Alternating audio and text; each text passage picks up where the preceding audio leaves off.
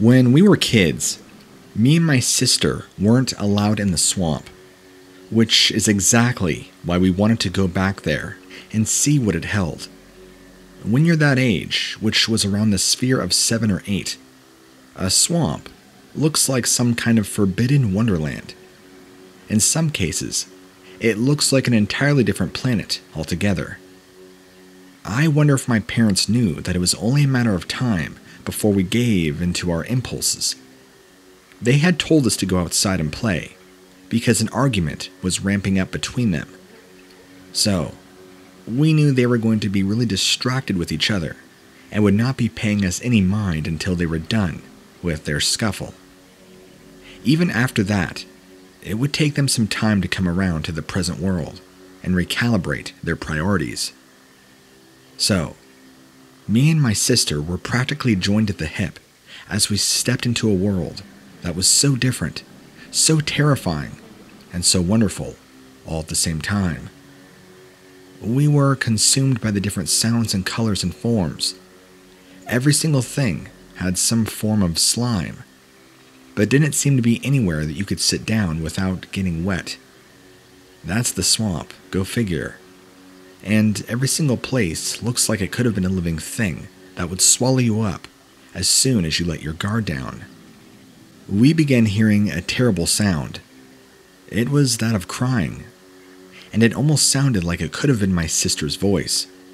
And for half a second, I looked at her in alarm to ask her what was wrong.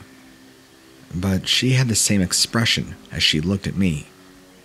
The crying continued, and we both noticed that it could not have been coming from either one of us.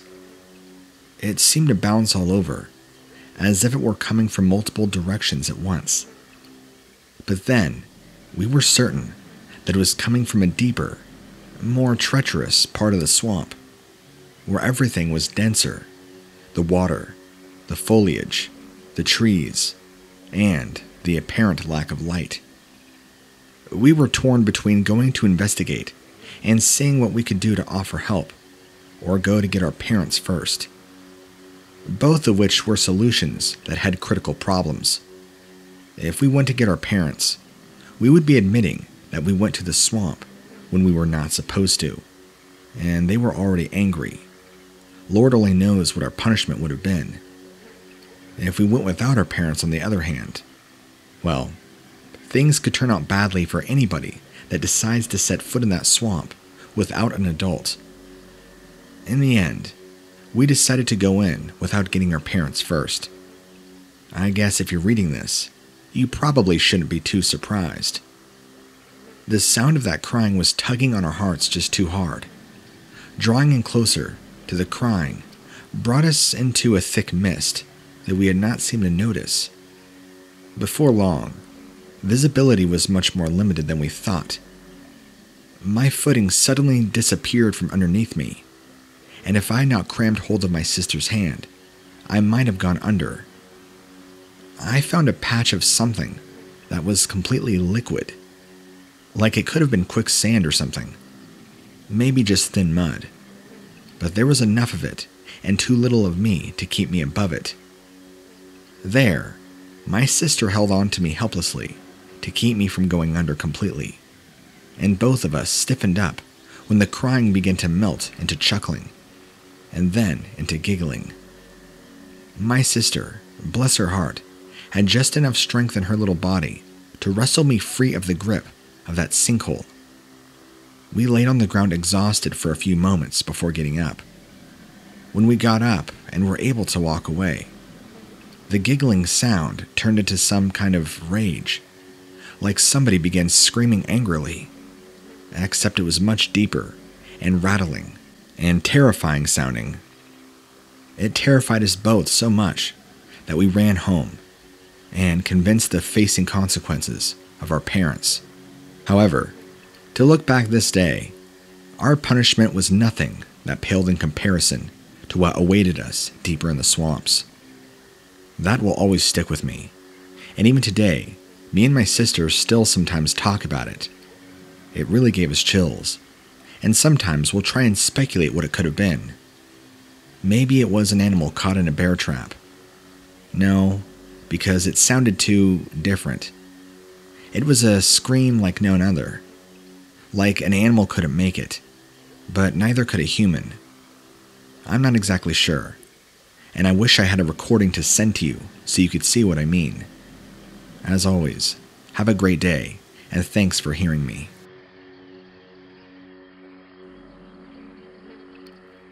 You know, there are so many reasons that you should stay away from the swamp. I mean, apart from the obvious dangers and creatures that inhabit them, like big snakes, water moccasins, I think, gators, alligator gar, all sorts of poisonous, dangerous animals that live quite happily in the murky waters that we really don't even know about. But of course, I learned that lesson the hard way. Now, I'll admit right now, I like to kill stuff. I consider myself an avid hunter, and the thrill of the hunt is something I can't quite put a finger on. It's an indescribable, amazing feeling. Maybe not so much taking the life of an animal. Maybe it's more so the little thrill of the hunt. I have a house full of trophies, and if I can't take the carcass home for some reason, then I sure as hell will be taking photographic evidence. I make sure to utilize every bit of my kill, so not only do I keep it as a trophy, but I store all the meat as far back as I can, from backstrap to steak, you name it. If it lives and breathes, I'll try and pop a bullet, and the more you kill, the bigger the thrill. Once, I had ticked off a known animal I was legally allowed to shoot. I wanted more. The buzz had long worn off for getting a deer, coyote, even bear. So I set out in different places for a more crazy adventure. I wanted to test my skills against the swamplands of Louisiana. Why? Because the terrain is incredibly challenging, and at times hostile. Some sort of messed up lizard type thing that I've heard that lives out there that's apparently as big as a man. But I've also heard stories of Bigfoot too, so I don't know. For me, the experience was like honey to a bee. I had to go and find it. Kill it. I don't know what I thought I was going to find. Why I thought that somehow I was the man to find a swamp creature which had either managed to survive up until now, since the dinosaur days, like Bigfoot, or maybe I was looking for some kind of super breed, born from an abomination, when two animals should never have bred. But wouldn't you know, I actually did find something. And since my encounter, I've tried to do research into these things, and one thing that come up time and time again is the awful stench that these beings give off.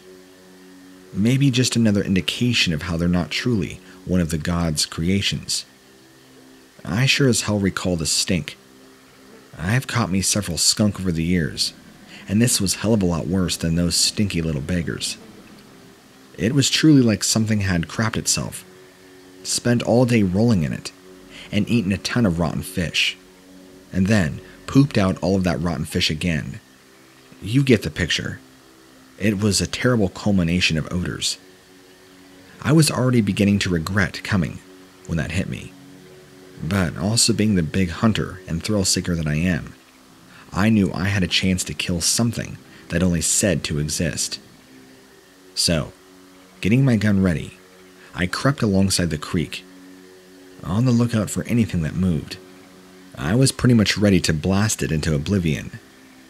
So, when I sensed movement, and could see the murky, stinking water start to bubble not too far in front of me, I shot at it. Unloaded most of the rifle into the water, actually. And you know what floated up to the surface? A snake. Just as I was cursing, and wondering whether to bother trying to hook it or leave it, something happened, as a trained hunter, has never happened to me before. I felt a breath on the back of my neck. This thing was right behind me. It was big. I slowly turned around. Now, I don't know about you, but I didn't actually believe in this sucker. That I would come all the way out here, kill it. But I didn't actually think it was real. So let me kind of clarify. I thought that the premise was real enough, and I knew I would come back with some kind of trophy. I just thought it would be like a real big lizard or snake. But it stood there, close enough for me to have felt its breath and to smell it. It's what they call the Louisiana swamp monster. It stood taller than me, well taller, 8 to 9 feet, covered in thick, dank, long, scraggly red fur, and a face covered in hair that looked to be part man, part something else. It was so terrible. It had an odor like none other. It's even worse when it's standing a few feet away from you. It was just like a big man, a body of incredible width and size. It was also on 2 legs like a person, with 2 long arms. I noticed its feet were huge and webbed. It kind of looked like it was wearing flippers, almost. But it had arms that seemed to come all the way out of the front. It stood there staring at me, with its pure black eyes. I never felt more terror in a moment like that. It continued to stare at me, and we probably locked eyes for a good 5-10 seconds, before it turned and just casually walked off, before finally stopping about 30 feet away and turning back to face me one last time. Then it finally returned and walked back off into the swamp. That was still to this day one of the most terrifying hunting encounters I've ever had, and I've seen some stuff. Now, after doing some research, I know for a fact that these things, these wood boogers, are real. I guess they don't only live in the woods of North America, but the swamps too. I think in Florida they call them skunk apes. I don't know. This is the first and only time I've ever seen one in my life. I almost wonder if maybe I got too close to its territory. I'll never know.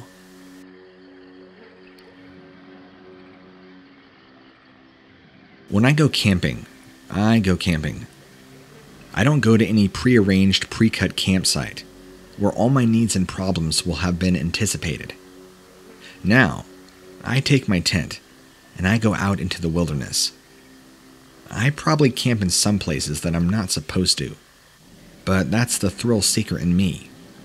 So I have to admit, after one incident, the thrill seeker in me isn't as thirsty as it used to be.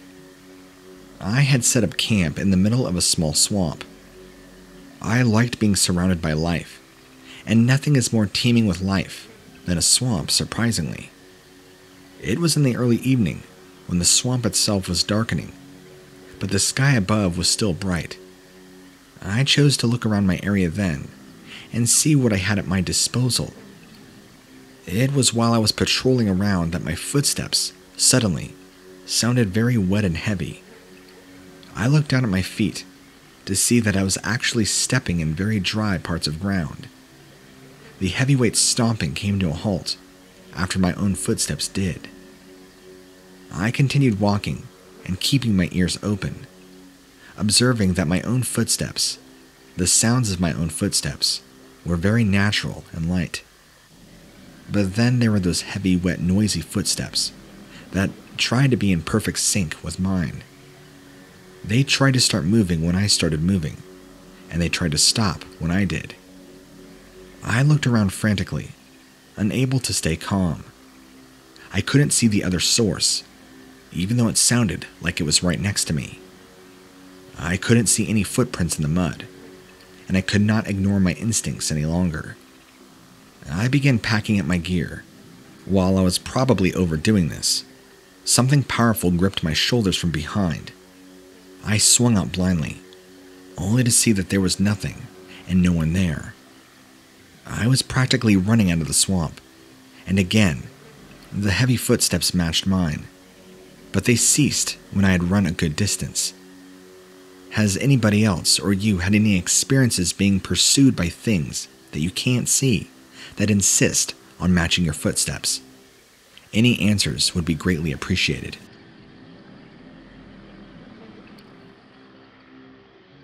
I took it upon myself to go fishing in a body of water that was located in a dense swamp. It was probably an illegal move to make, but I couldn't resist. I had to see just what kind of fish could be caught in that environment. I had set everything up and got my line cast into the water. I was starting to feel really relaxed and even settled in. I wasn't sure why, but I couldn't check the feeling that I was being watched. Not that anyone was looking at me closely, but something was aware of me and seeing what I would do. The more I tried to write this off as paranoia, the stronger the feelings got. So much so that I was spending more time looking around than concentrating on my fishing. And when that happens, you know that something has really dug into my mind. After I got back to staring at the water, I noticed several sets of ripples coming from the same place. They were coming from a large mossy rock. Sure enough, it was sending out steady sets of ripples that weren't coming from everywhere else in the water. I couldn't tell you why those ripples might be near us. Figured maybe some fish had gotten underneath the rock to shelter from dangers, but something was amiss about the rock. This I found out to be fact when the rock appeared to move and tilt slightly, and then out of the water. The rock raised a head that could have passed as a short-nosed crocodile, except the eyes were close together, and the nose was short. The face even kind of looked human, with the high cheekbones and the stern eyes.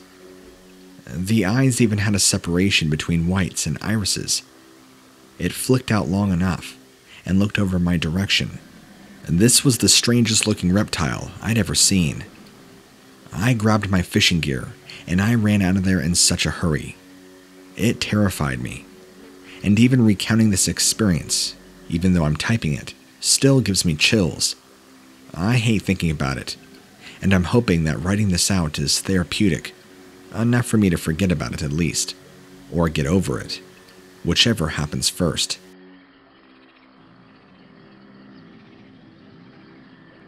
Back in the 90s, my parents took me to Disney World, alongside the usual theme parks and Mickey-shaped ice cream. My dad insisted that we do a couple of other local attractions, because what a total dad thing to do, right? So, we headed down to the Everglades for an airboat ride, covered head to toe in bug spray, not remotely looking forward to it, but knowing Dad, he probably spent a small fortune just for this trip alone, and he wanted to have fun too. And wouldn't you know it, it had been baking hot and humid every day since we had gotten there, and as soon as we arrive on the boat, it starts raining. Now, you might say that it doesn't matter if you are on the water and get wet. Well, it might not matter if you are in the water, but it sure as does if you are on the boat on the water, because then you get to spend the damn afternoon in damp clothes, praying that the spray doesn't come off, and you are now wet and hot, this perfect environment for tons and tons of mosquitoes. So when we arrive, we're the only people dumb enough to turn up, so the excursion to maybe see some gators ends up being just me and my dad, as my mom decided to chicken out and hunker down in a coffee shop instead. I remember the pilot was pissed, but oh well. We were about 20 minutes when we were hit by the worst stink I have ever come across, and I was a teenage boy who played high school football. There spent many hours in locker rooms and buses, full of other stinky, sweaty teenage boys. My dad actually had the cojones to look at me, as if to ask if I made that smell, and what are you eating, boy?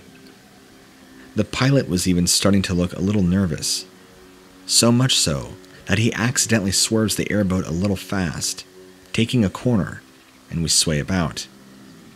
My dad called out. The pilot turned around and apologized. I distinctly remember thinking, we haven't gotten an airboat pilot who gets seasick, surely. Make sure you get seated, and keep your hands and feet inside. Now, I'm not gonna lie. I was equal parts WTF, scared and totally excited by what I was staring at into the boat, or what was staring at us. It was tall like a man, but covered in this real rusty reddish kind of hair. It kind of reminded me from that movie, Harry and the Hendersons. But this creature was much uglier. Much uglier. It was making this weird throaty noise, like when you've gotten a bad cold and are trying to clear the phlegm from your throat. It was headed our way. It looked right at Dad, then right back at me, then right back at him.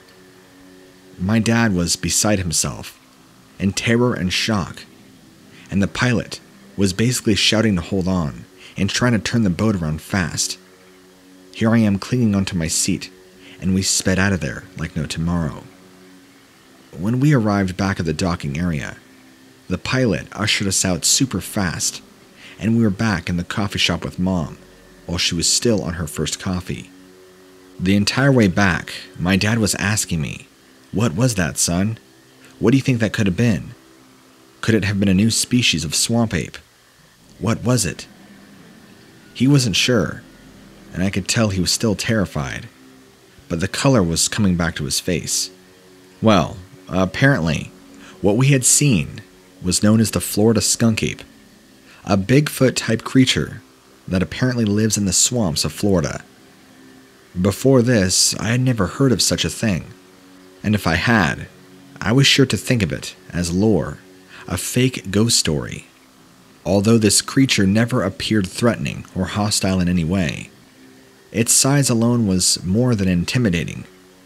It was like a giant bodybuilder. I mean, this thing was huge, utterly massive. Unfortunately, I didn't get the best look at its face. I mean, I can get a general idea, and I was right about the Harry and the Hendersons. But when I say uglier, I do mean its face was uglier. Its eyes must have been either very dark or black, because I couldn't really make out any detail of that part of its face. It's a story my dad and I share with certain friends and relatives. Some people believe us, other people don't. But that's my experience with the Florida skunk ape.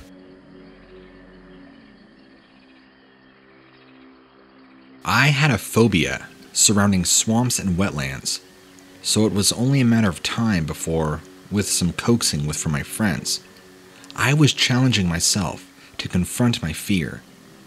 I chose a swamp that could have been worse, but it also could have been a little less claustrophobic. But I digress. My friends walked around the place with me so that I could get acclimated to the environment. After a while, they decided they were going to abandon me and leave me by myself. The bad part of this is they were not telling me what they were full on planning. At the time, I didn't think they did it because I thought it was funny. It probably did, like a mama deer that gives their fawn a few minutes by themselves just to see what they're really made of. I found out in a hurry that I wasn't made of anything good. You talk about one scared man that came pretty close to peeing himself. Actually, that's only half the truth. I did manage to wet myself, but it wasn't because of the swamp. I started to hear a whining, whistling sound. You know, the kind you hear from somebody who is trying to breathe, even though they're heavily congested.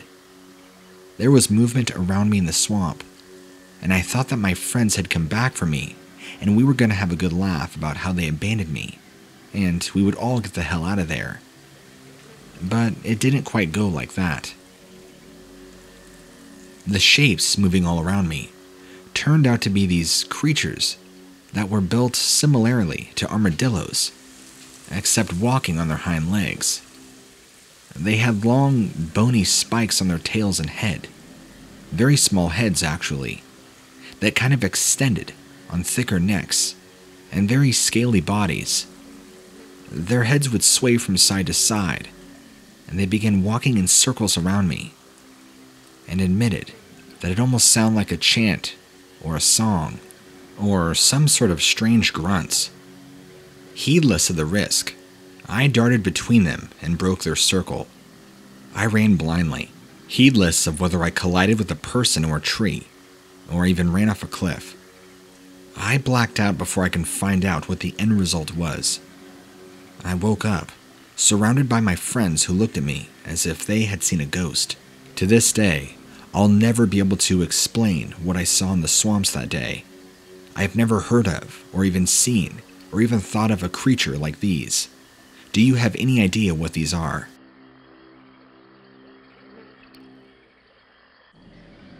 My grandma used to tell this story about something that had happened to her when she was much, much younger, before she even met my granddad. She was staying with her grandparents in their cottage, which at the time was surrounded by thick woodland and streams, kind of like something out of a picture book, she described. She and our great-uncle Henry would play for hours and hours, those being the days when there was little else to do, or before the worry of kids being abducted by weirdos. One day, near the end of the stay, my great-uncle Henry had caught a nasty cold, bad enough that he was sent back to bed, so my grandmother went off to play on her own.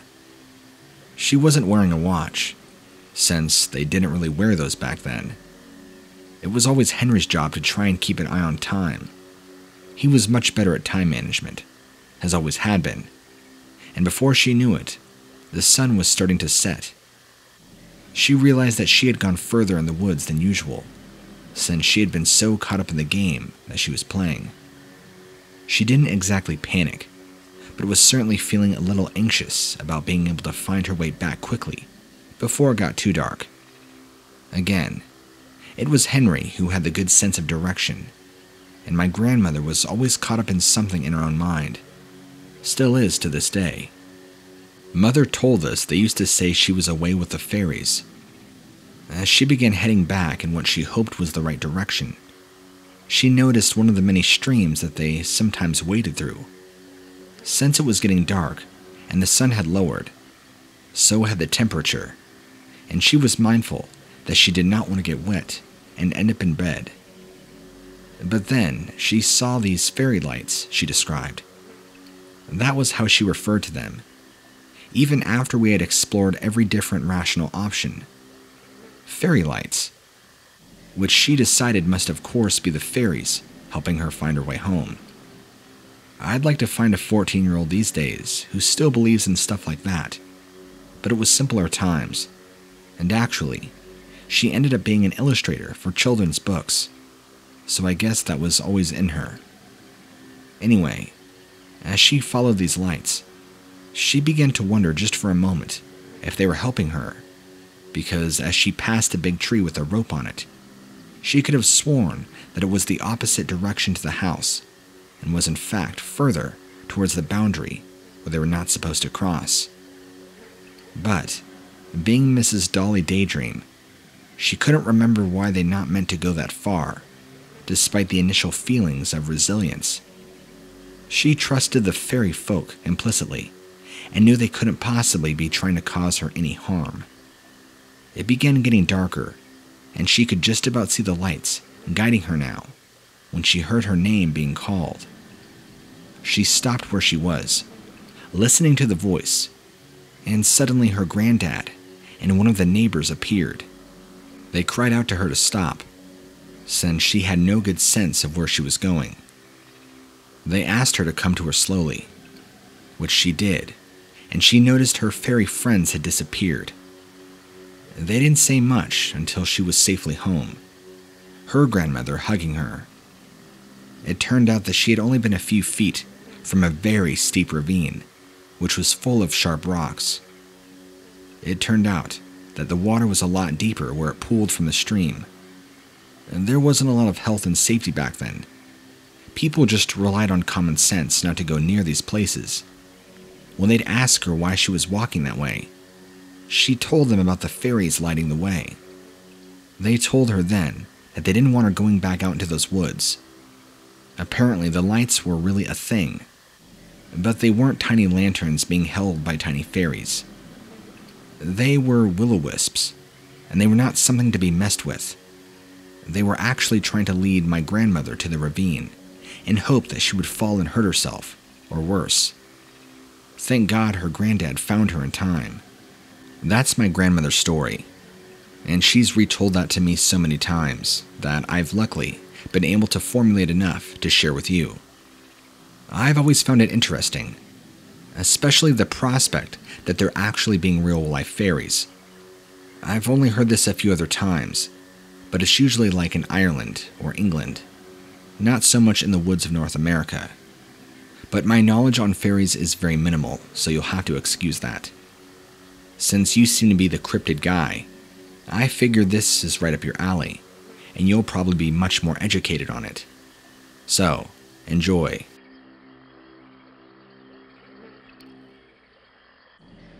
I took it upon myself to start tramping around a swamp that I knew was private property, but I don't know if it was government property or personal property. But signs were posted everywhere, and there's nothing like a cheap thrill to round out your weekend. And that's when I heard this peculiar sound. It was a combination of heavy breathing and a sort of strange squishing sound. My first thought was that somewhere, something could be stuck in the mud. I started honing in on the sound, and it appeared to be coming from what I initially perceived to be a larger rock. When the rock moved, the rock switched a tail, and I realized that I was up against something much bigger. Its back seemed to be this hardened carapace, not unlike a tortoise. It seemed to be aware of me the moment that I became aware of it. It raised its head and looked at me with two very tiny black eyes. I was too fascinated by its bizarre features to notice right away the stains on its lips and its claws as it slowly chewed. Half a second later, my heart was slamming in my chest because I noticed this thing was a carnivorous predator. It was eating on a dead alligator, or so it looked like. After that, I ran, and I ran, and I ran, never having seen an animal so bizarre looking, or looking just like this one. My feet were taking me further than I needed to go. Either this thing was too slow, or it simply showed no interest in me.